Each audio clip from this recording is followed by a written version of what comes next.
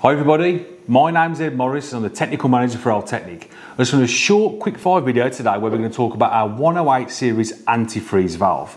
Now first of all, look at why we fit antifreeze valves. Now they're designed to go into heat pump systems and they're there to prevent ice from forming within the circuit.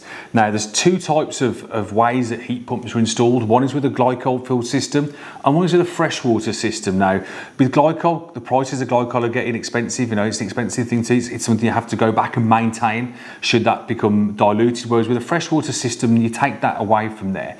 Now the way that the valve works is as the temperature in the circuit drops in the outdoors, so the coldest parts of the circuit, as it starts to drop, when it hits the temperature about 3 degrees, there's a thermostatic element in the bottom of this valve which will start to contract. Now what that allows to do is it allows a small amount of water to flow through the drain at the bottom of this valve, and it encourages flow through the system, enabling it to not freeze and maintain operable. Now once that temperature starts to reach about 4 degrees, so as it starts to warm back up again, it will start to close down and start to act again. It was, close down. Now what's important to remember that this has to be installed at 15 centimeters or 150 mil above the floor, because if the outdoor temperatures are excessively cold, you are going to get a build-up of ice start to form beneath the valve. So we have to make sure that we eradicate that by installing it further away from the floor to do that. So it's very simple in how it works. It's easy maintainable.